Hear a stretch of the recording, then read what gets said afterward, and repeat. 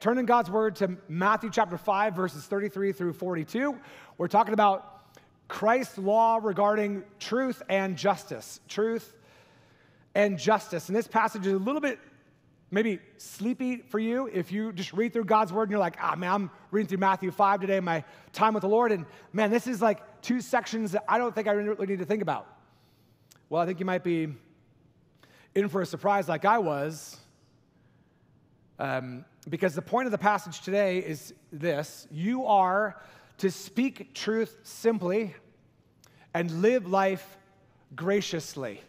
You are to speak truth simply and live life graciously. That's the point of the passage today. And by the way, in case you're wondering, it's impossible for you to achieve. I guarantee you that Jesus is driving you to a place where he's calling you somewhere in obedience that you can't go. And we'll figure out the reason why next Sunday. But for this Sunday, we're going to figure out how we can be faithful to what Christ is calling us to. Matthew chapter 5, verse 33, let's go. Again, you have heard that it was said to those of old, you shall not swear falsely, but shall perform to the Lord what you've sworn. But I say to you, do not take an oath at all, either by heaven, for it's the throne of God, or by the earth, for it's his footstool, or by Jerusalem, for it's the city of the great king. And do not take an oath by your head, for you cannot make one hair white or black. Let what you say be simply yes or no. Anything more than this comes from evil, or the evil one. Anything more than this is satanic. What? Wow. That's a little strong. This concern that Jesus has for telling the truth. Verse 38, you've heard that it was said, an eye for an eye and a tooth for a tooth. But I say to you, do not resist the one who is evil. But if anyone slaps you on the right cheek, turn to him the other also. And if anyone would sue you and take your tunic, let him have your cloak as well. And if anyone forces you to go 1 mile, go with him 2 miles. Give to the one who begs from you, and do not refuse the one who would borrow from you. Speak truth simply. Live life graciously. This is God's word to you this morning. Actually, this is the word of Christ to you this morning. I was meeting with someone on Friday, and I said, what would you want to hear Jesus say to you right now about this situation?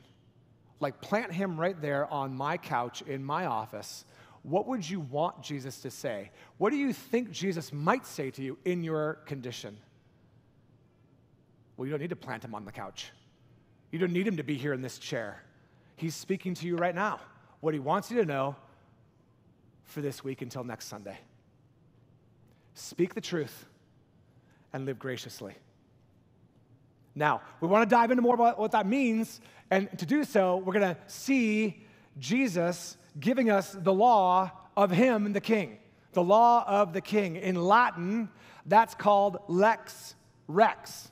Lex, law, rex, king, the law of the king. This is what Jesus is doing here. The king is giving you his law.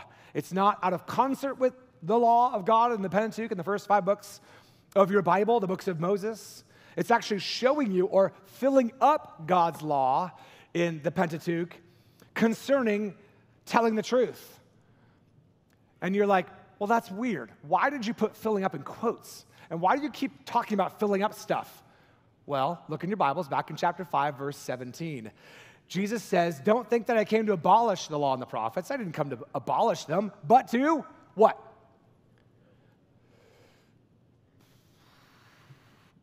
Kind of quiet and slow. I didn't come to abolish them, but I came to. Thank you. There you go. Better. Yeah, he came to fill it up. And in doing so, he wants to plant us in the 10 Commandments. Now, look at verse 33. It was also said, again, you have heard it said that it was said to those of old, you shall not swear falsely, but shall perform to the Lord what you've sworn. You need to know that those two statements from the law are built upon the foundation of the 10 Commandments. The 9th commandment is the foundation of this section concerning oaths. The 9th commandment is what? You shall not bear false witness. Yeah, you shall not bear false witness. And that 9th commandment of the 10th commandments is the foundation for all the other laws in the law about telling the truth. Such as these 2 laws that Jesus quotes in verse 33. You shall not swear falsely is drawn from the law, and you shall perform to the Lord what you've sworn. Both of those are an expansion of the 9th commandment. So the 9th commandment is the foundation here, and second of all, the 9th commandment is what's being expanded upon later in the law. And you have examples of it in verse 33. Is everybody following? Who's not following? If you're not following now, you're in deep trouble because we're going deeper, okay? So look alive, stay alert.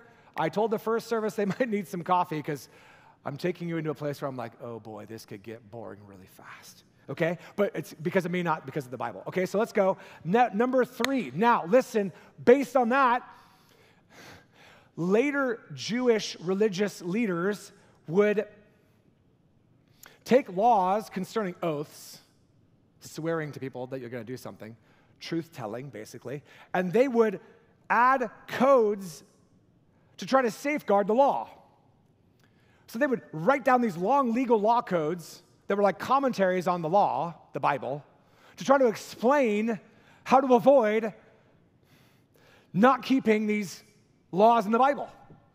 They were like official commentaries on the Bible, on God's law, okay?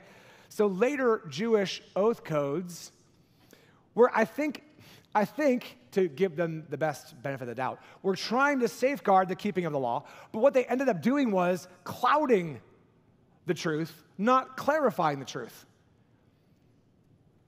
Let me explain what I mean.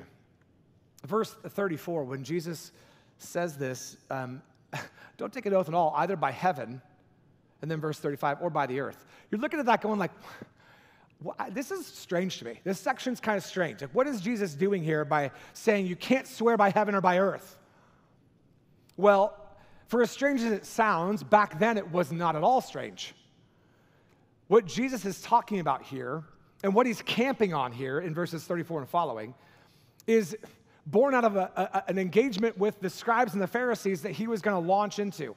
Because the scribes and the Pharisees, man, they put enormous weight on God's people about what it meant for them to tell the truth. And what Jesus was fighting against here is the enormous weight of the scribes and Pharisees who taught the people that you could promise someone something and swear by heaven and earth, and you wouldn't be lying if you broke your word, as long as you swore by heaven and earth. Okay, so some of you are like, Okay, so listen, now I'm taking you in the deep end, okay? You've been like paddling around with little floaties in the shallow end, okay? Now I'm taking the floaties off, and I'm going to dump you in the deep end, and here we go by quoting something called the Mishnah, okay?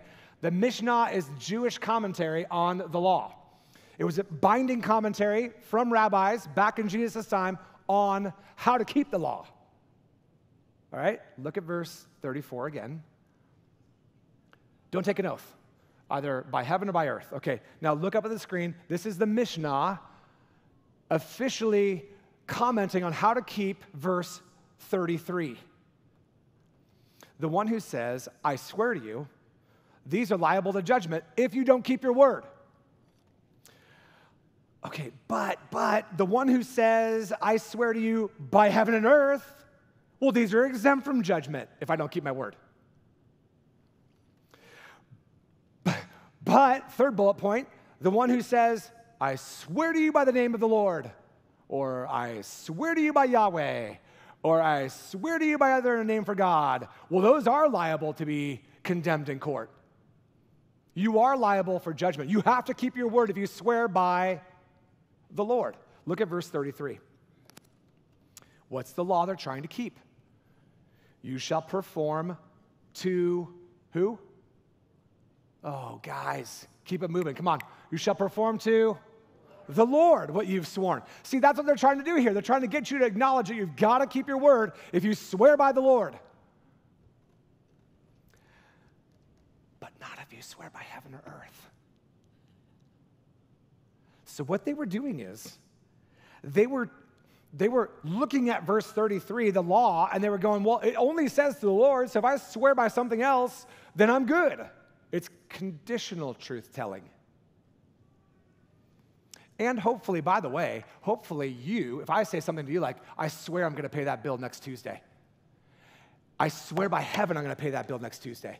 And if you don't know the fine print, then you might be duped by my truth-telling. I can get away with it. I don't have to keep it. I know the technicalities of the law, but maybe you don't. And if you bite, I got you.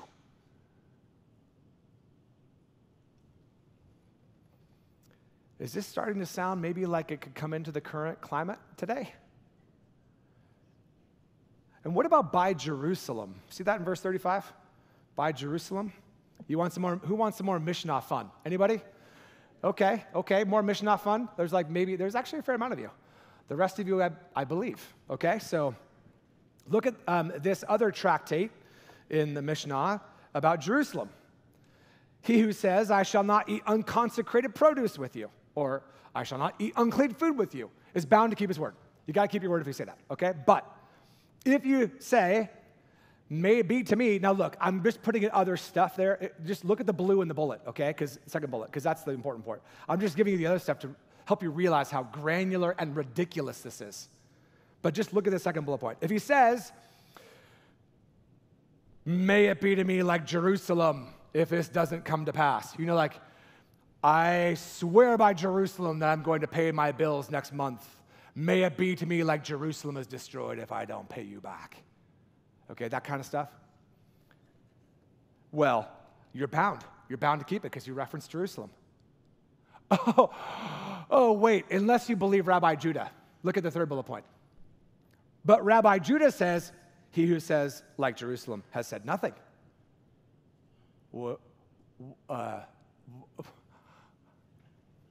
Can you clarify that? I mean, I read commentaries on the commentary on the law on this, and people are like, yeah, it depends basically on which rabbi you want to believe. Now, if you grew up in other religions, this kind of like legalistic stuff is what drives people crazy, or they love. Crazy because you can be abused by this very easily. If I come to you and I say, I swear by Jerusalem, I will sign up to serve in day camp tomorrow. And you're Kelly Alexander, you're going like, which rabbi are you reading? Because you don't know. I could be playing you either way. Listen to me. I could be playing you with the truth either way. Bingo. That's exactly what the scribes and the Pharisees were doing with life. I will take the truth and I'll play you with it.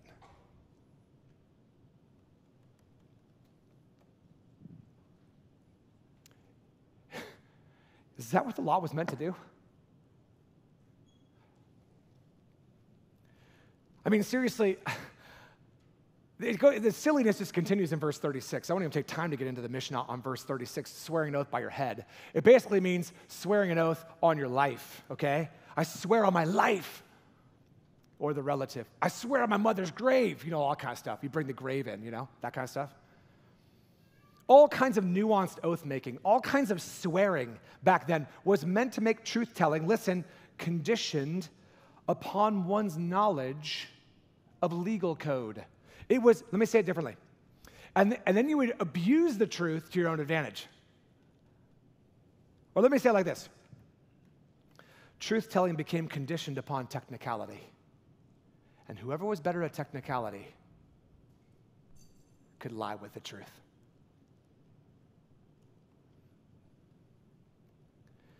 I've sat in counseling offices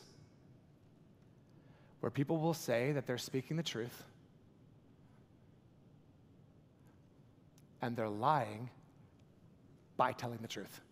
It is remarkable how this happens today.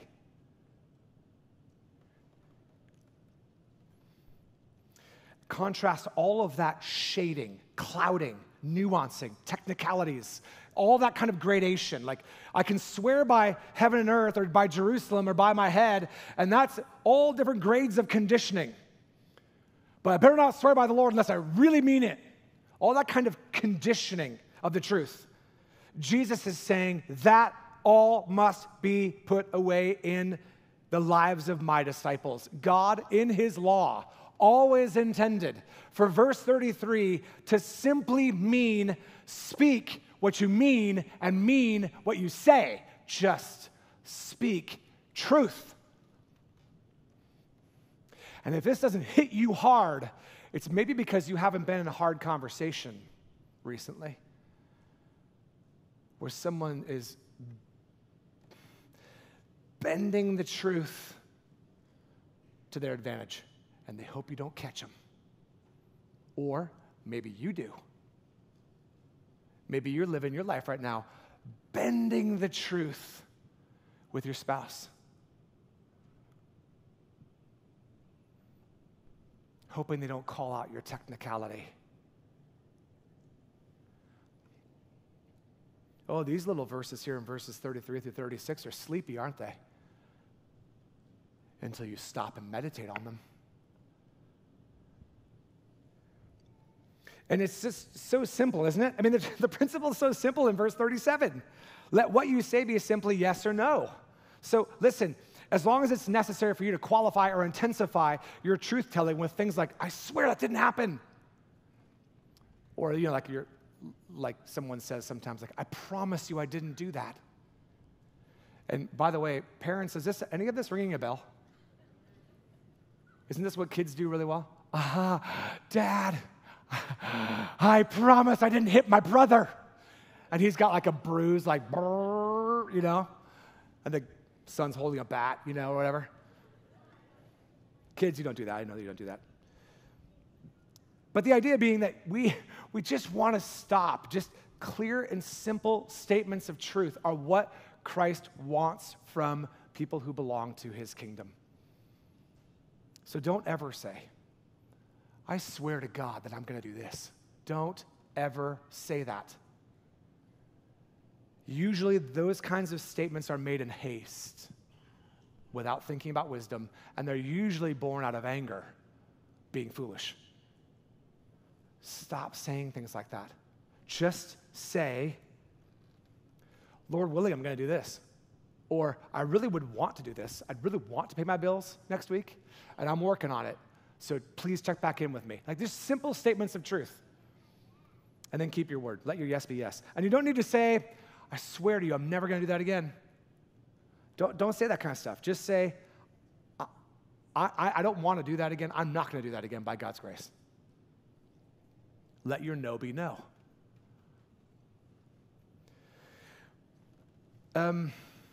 One last thing about this. Should Christians not take any oath? Look at verse 34. Actually, I want to help relieve some tension that you're going to feel in this section, which is this. Jesus is not talking about legal oaths. He's talking about personal relationships. You should not need to say to your wife, I swear to you I didn't look at anything on my phone. You should not need to say that to your wife. Just simple statements of truth. But what about in a court of law? Can you take an oath? There are some Christians who would say on the basis of verse 34 that they can't take an oath in a court of law. Bad interpretation. Jesus is talking about personal relationships here, not about legal contexts. Otherwise, the statement, you shall not bear false witness, would not bear up if you couldn't take an oath promising that you won't in a court of law. So Jesus isn't talking about legal matters. By the way, he's also not denying wedding vows. I had some dude one time, can I call him a doofus? I had a doofus one time say, well, can I not make a wedding vow?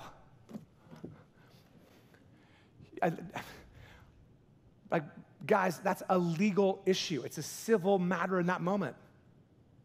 So make your vow to your bride, man. Come on. Don't play games with that kind of stuff. Jesus isn't condemning every kind of vow. He's teaching us that vows in personal relationships should not be needed in life. Why? Because people can believe what you say as soon as you say it. Some of you probably need to talk to your parents about this because you've been shading the truth. Go talk to them. Some of you need to go talk to your spouse because you've been kind of clouding the truth. Go talk to them. Some of you probably need to go talk to a teacher, or maybe somebody else needs to go talk to a child. Let your yes be yes and your no, no. Anything more than that, look at the rest of the verse in verse 36, is evil. It comes from the evil one. It's the beginnings of using the truth to lie. And that's what Satan loves. When you use the truth to lie. That's the best kind of lie, is the one that uses the truth. So Jesus is filling up the law concerning the truth. But then he's also going to move to the next section here to fill up the law concerning justice. Justice. And this section here in verses 38 through 42 is often called the lex talionis. The law, lex, of talionis, which sounds like what? Retaliation. That's where we get the word retaliation from the Latin. Lex talionis. What did that law mean to them? Well, by the way, this law in verse 38, an eye for an eye and tooth for tooth, is mentioned 3 times in the law specifically. In each occurrence, the law is about the exercise of justice in a court of law. It's a principle of restitution legally. It was meant to recover losses up to the level of damage that was done, to protect people from over-punishing other people. Like, for example, in some countries today, you steal something and they chop your hand off. That is a violation of this law. If you steal something according to law, you give it back with some interest. An eye for an eye, a truth for a truth. The law was meant to regulate punishment, not maximize punishment. Okay? Now, having said that, what did this law mean back then for the people of God and for the Jewish folks at the time? Well, the scribes and the Pharisees had taken this legal principle of lex talionis in the court, and they had made it a personal principle for all of life's relationships. And now, if you touch me, I'm going to smoke you. It's biblical. It's in the law. The Pharisees had turned a legal statute in the law into a practice of personal vendettas. Tit for tat kind of arrangement that marks so much of our politics today. Christ will have none of that in his kingdom. Christ instead fulfills the law regarding justice, listen carefully, by diffusing personal vendettas and by diffusing a desire for revenge in relationships when we are injured in some way. In what ways? I'm glad you asked. Jesus lays down the heart of God's word in verse 38 with examples in verses 39 through 42, which I will call the law of non-retaliation. Lex, law. Non-talionis, non-retaliation. What does that mean for us? Oh man, I'm so glad you asked. Because in verses 38, 39 through 42, Jesus is going to explain what it means to live life in relationships with other people personally and not ever take vengeance. You ready? Number 1, if you're provoked by someone, turn the other cheek. The first example of what it means to live life justly as a member of Christ's kingdom, in relationships, not in a court of law. There's an exercise of justice that's to be meted out in a court of law. But personally, if you're provoked, turn the other cheek. Now, in this passage, look at verse 39. Do not resist the one who is evil. If anyone slaps you on the right cheek, turn to him the other also. Now, Derek, can you come up here for a second? So Derek's going to slap me in the face, okay? He's not going to slap me in the face, but well, hopefully he doesn't. Derek could do a lot worse to me, by the way, if he wanted to. This is your moment. We're not going to grapple, though. Okay, so Are you right-handed? Yeah. Okay, so Derek's right-handed, I'm left. So, okay, if you were to slap me on the right cheek, what might that look like for you being right-handed?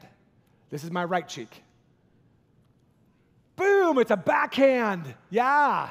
Now, what you just did instinctively is actually what Jesus is referring to. In a right-handed world, back then, a right cheek slap, look at your Bibles. A slap on the right cheek would have been a backhanded slap, which in a Middle Eastern context back then, and even today, is hugely insulting. Now, Derek, could you do damage to my face if you slap me? Sure. He could. Yeah, he really could. This was not planned, by the way. Did you know you were coming up here? No, I didn't. He's also security, so he's helpful to have come up here, because if he slaps me, then other security will bum rush him. But they have to get through, though, first. So that kind of slap would hurt coming from Derek to me, but it wouldn't like crush me, right? The real offense back then was the dishonor that Derek caused me when he slapped me. It's a huge slap to my honor in front of other people to be backhanded like this, okay? Derek, thank you. You want to give it up for Derek here? That's good. Thank you for not really slapping me. But the idea is it's more a matter of honor than physical injury, okay? So loss of honor back then required financial remuneration from Derek to me. I could get money from him for the dishonor he gave me. But Jesus is telling us, his disciples back then and today, to forego any financial benefit which might be accrued to us if we're even legally entitled to the insult of our honor. To accept the insult without responding. And even more than that, to turn the other cheek. Derek, thank you. Give me another. Why? Why? Why would Jesus command this? Do you remember what I prayed in Isaiah 50? That Jesus gave his cheek to the one who would slap it, who would pull his beard out? That's exactly what's in mind here. Jesus is actually saying, I'm commanding you to do what I'm going to perform for you in the future at the cross. People are going to slap me. People are going to pull my beard out. People are going to mock and hit me in the face. Isaiah chapter 50 says that God's servant, the Messiah, will give his back to the one who strikes him and his cheek to the one who slaps him. Jesus is asking you to do what he himself will do to perfection. You, in this, are to follow his lead. You are Christ-like when you do not retaliate. Christ didn't retaliate on his way to the cross for you. Now again, legal considerations are not in view here. This is personal relationships. Let's move on to number 2. If you're poor, give the shirt off your back. If you're poor, give the shirt off your back. Now, I don't know why the NASB chose, if you're using that, in verse 40 to translate tunic as shirt and cloak as coat. That seems very Western to me. I think the ESV has a better translation there with tunic and cloak, because that's actually what they called it. One's tunic back then was basically like your undergarment. It was what you wore against your skin. You wore a loincloth, something like underwear, and then you wore a long garment up underneath that was thinner. That was your tunic. And then if it was cold, you'd wear a longer, thicker robe called your cloak. And a poor person would use their cloak and use it as a blanket at night to sleep with. So in other words, Jesus is saying here, when someone takes your basic necessities, your tunic, offer him your most basic necessity as well, your cloak. The principle here is this: what your opponent could not have had a rightful claim to, you offer to him freely. This scenario has to do with a poor person who had nothing left to give to anybody but their own coat. Jesus is aiming at poor people with this principle of non-retaliation. And the poor person is basically to give the last of his things away. Who's sufficient to this task? In this room, who's sufficient to that task? Who could really practice that? He will. Just read the rest of Matthew. He's not asking you to do anything more than he has done at the cross. The poor disciples must have been stunned by this second example of lex non talionis. And then number 3, a third example, if you're pressed, go the extra mile. If you're pressed, go the extra mile, verse 41. This third illustration would have touched a nerve for the common Israelite because, here's the reason why, because this particular verse, verse 41, refers to a Roman soldier's authority to enlist a civilian at a moment's notice without warning and without pay and force them into forced labor on a task they assign. We have an example of this in the New Testament when, surprise, at the cross, Jesus falls down unable to carry his cross, and who is conscripted, forced to carry the cross for Jesus on the spot by a Roman soldier? Simon of Cyrene. He's forced to pick up Jesus' cross and carry it after Jesus can no longer carry it. That is an example, the only New Testament example of conscripted labor. It was despicable in practice to the average Israelite. This was an offensive, oppressive practice deeply resented by the Jews, and especially by the Jewish population party called the Zealots. The Jewish political party of the Zealots hated Roman rule, hated Roman oppression, and they were the ones who would have been blown away by this third example of how to not retaliate in relationship. When a Roman soldier commands you to carry his stuff for 1 mile, you are not to rage against that.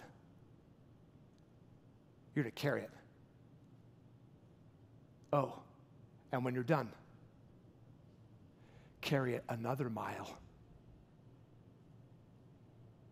This is lex rex, the law of the king.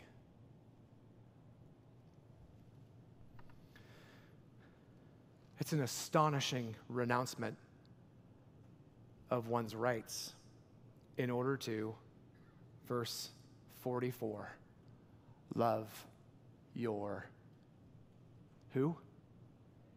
Not neighbor, enemy.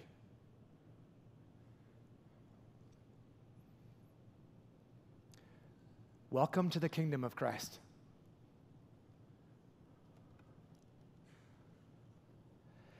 And then last of all, if you're petitioned, give alms for the poor.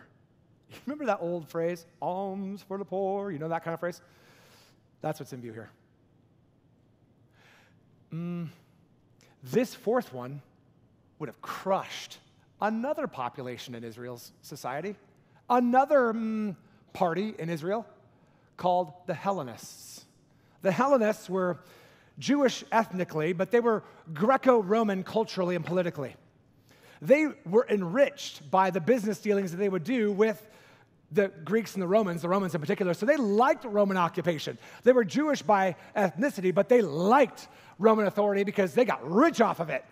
These were, maybe you could say, the enriched set who didn't want to bother with the poor plebeians, filthy people down below, dragging the rest of us down, problems in our society. Jesus has a word for them too. Can I just say this? Have you noticed in Jesus' preaching that he will bring conviction to every political party in Jerusalem and in Judea and in Israel? Nobody emerges without this distinct thought. No matter where you land in society, I can't do what you're asking me to do. Bingo. If you can listen to Jesus' ministry for too long and come out unscathed, you're not listening hard enough.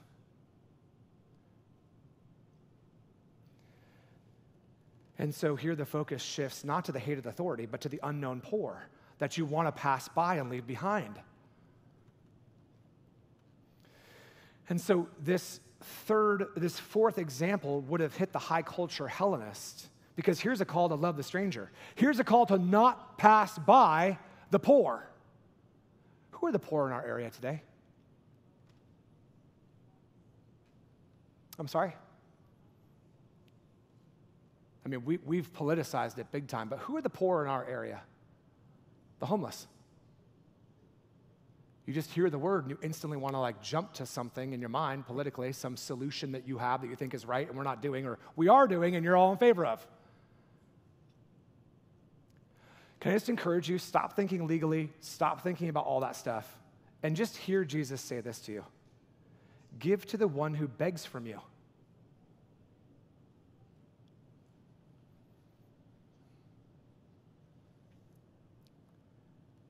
Do not refuse the one who would borrow from you. And so I think I sat on this for a long time, and I think what I want to do is just make it achievable. This is impossible, but I want to help make it achievable as you wrestle with how impossible this is. I've learned from Hope 680, a ministry that Toby Weiss at our church started, that there is a way to be prepared to give to the one who begs from you at a moment's notice, unplanned, not passing by them and hoping they don't see you and you don't see them, but giving to them. He calls it a blessing bag. Are you familiar with this? So there might be solutions for the homeless problem and whatever, but that's not what Jesus is calling you to here in verse 42. He's just calling you to give to the one who begs from you. And so I texted Toby and I asked about ways to apply this verse to life with today's poor around us. And he said this, yeah, people should totally have blessing bags in their car to give to those who beg. So here's a blessing bag. This is what he gives out. He keeps it in his car, 2 or 3 of them. And then when he drives by, if that person's close enough to where it's oh, that close, then he wants to have something in his car to give to them. So, if the person's around the corner, down the street, on the other street corner, you don't have to drive through the intersection, crash into 3 cars to give a blessing bag out. That's not what Jesus is saying here. But if you're near enough by to where there's actually an ask, then here's a gift. This has a gospel tract in it. What is the gospel? So it's gospel proclaiming.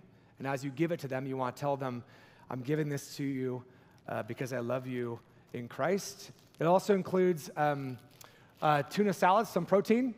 That would be tough for me to eat, but that's for them. A Capri Sun, 2 granola bars, and then some socks, because feet get cold even in the summertime, and then some hygiene products and some feminine hygiene products as well, some deodorant, some toothpaste and a toothbrush. And you're not giving them money. So what Toby said is we encourage people to have these in their car to hand out. I would discourage people from handing out money because they're going to spend that on undesirable things. And as far as other ways to encourage people to give to those who ask, I would encourage people to give specifically in terms of food. So if someone's begging you and saying, please give me money for something to eat, I would encourage purchasing food for them and handing it to them directly. He also says another option in that regard is to have a Burger King gift card to hand to the person, like a little $5 card. They can get a burger and some fries. They can eat. They can't use that for something nefarious unless they really work hard at it. He would say it's a much better option than handing out cash, which is almost certainly going to be used to purchase something undesirable. One additional idea, he says, for people who work in San Francisco or in Oakland, where there's a lot of homeless, and you pass by them every day, Toby would actually take a pair of socks and wrap the socks around 2 granola bars and a gospel tract, and then put a rubber band around it. He'd throw it in his briefcase. And when he would walk by someone, he could just pull this out of his briefcase and give it to the homeless person that they interact with and give them a quick gospel proclamation to turn to Christ. It's easier to carry, he says, and to hand out than an entire blessing bag. However, blessing bags are better, and they're great to keep in the car. So this seems like something that might be easy to do. For some of you, it's going to be hugely challenging to do because you live your life ignoring the poor. You just want them to go away.